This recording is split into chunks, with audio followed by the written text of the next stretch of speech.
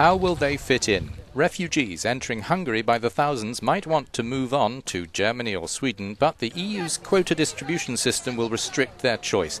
Hungary will end up granting asylum to some, with all sides needing to adapt. The great majority of the refugees are Muslims.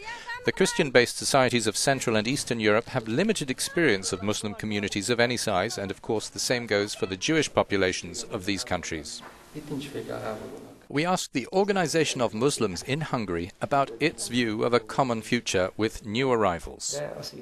The organization's chairman, Zoltán Slok, says, "One way to integrate Muslim refugees is to treat them fairly. That's very important. If I look at this topic from the point of view of our religion, it is of the greatest importance that they can correctly practice and understand their religion, Islam." In historically Christian Hungary, Muslims number only 30 to 50,000. Not all census respondents declare their religion. Both Muslims and Jews in Hungary account for far less than 1% of the population. There are fewer than 50,000 Jews here today. Some 500,000 were deported to extermination camps in World War II.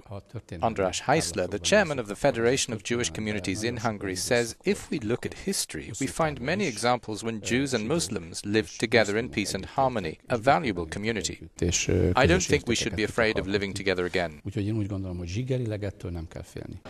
The National Statistics Office noted more than 60,000 asylum applications in Hungary in the first 6 months of this year, mostly by people from Kosovo, Afghanistan, Iraq and Syria.